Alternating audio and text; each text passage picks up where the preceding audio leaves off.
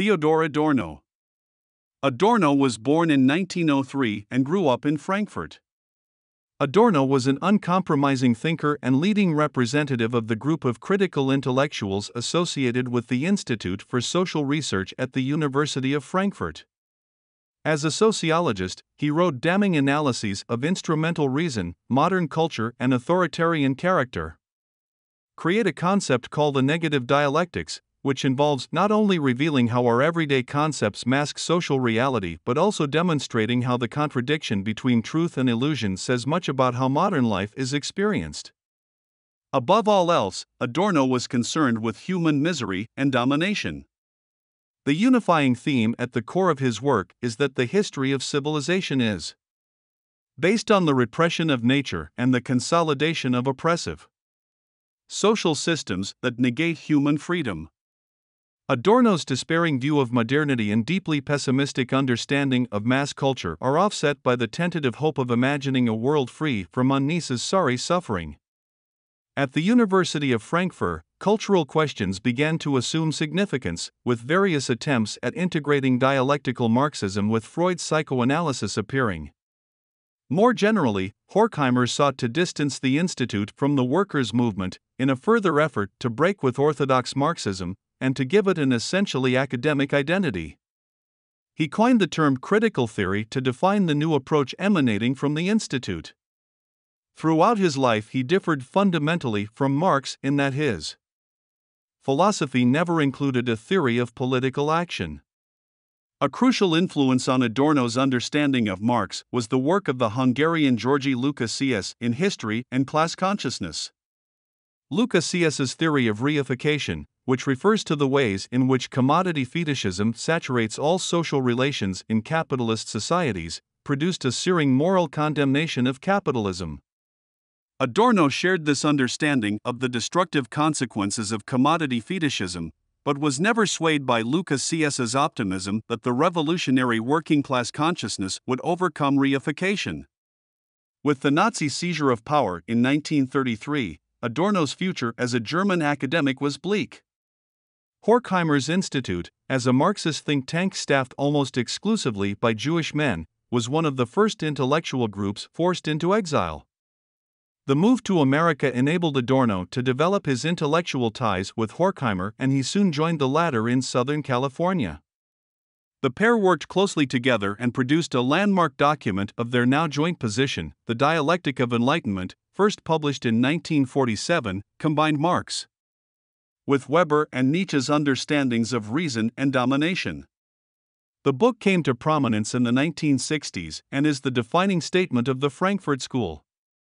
It explores the self-destructive tendencies of modern societies, and its central argument is that instrumental rationality, the form of reasoning that separates facts from value by being solely concerned with practical purposes, has undermined the emancipatory potential of enlightenment.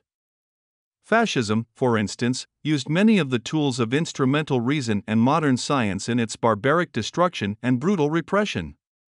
However, democratic states as much as authoritarian ones possess dehumanizing tendencies. These are more subtle but no less damaging, a claim examined in Horkheimer and Adorno's analysis of what they call the culture industry, which obliterates individuality and silences critical thinking through mass deception. In the culture industry, the individual is an illusion not merely because of the standardization of the means of production. However, Horkheimer and Adorno were keenly aware that the triumph of advertising in the culture industry is that consumers feel compelled to buy and use its products even though they see through them. Adorno develops this possibility of seeing through yet obeying in a subsequent study of the astrology column of the Los Angeles Times, written in the 1950s but published only in 1994, as The Stars Down to Earth. The overall aim is to analyze and understand the motivations of some large-scale phenomena involving irrational elements in a peculiar way. Rather than dismissing astrology as simply irrational, he argued that the instrumental rationality of capitalist societies gives astrology a degree of coherence with which to provide for the readers of columns the means of living with conditions beyond their apparent control. Yet for Adorno, astrology avoids fatalism. The reader of horoscope columns is continually exhorted to make choices, though in the end this is an empty autonomy that produces social conformity.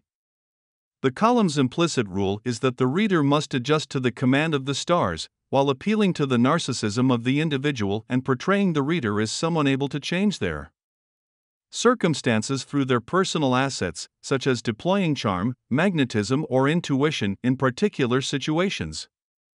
The result is that individuality itself is submerged in the process of transformation of ends into means.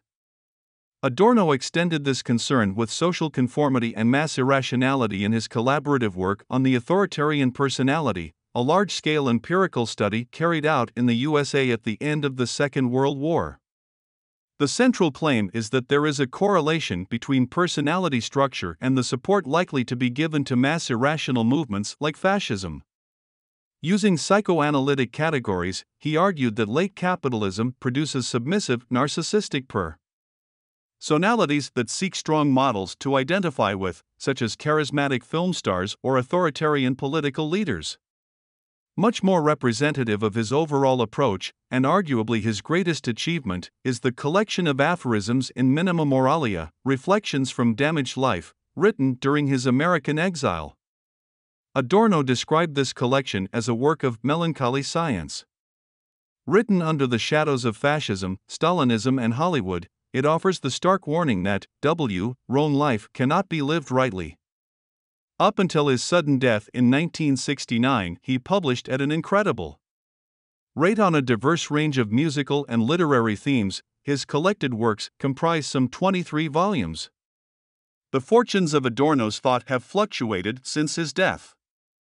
Yet it is the subtlety and depth of his thinking that ensure it remains at the forefront of contemporary social theory. If you like this video, please subscribe and thanks for watching.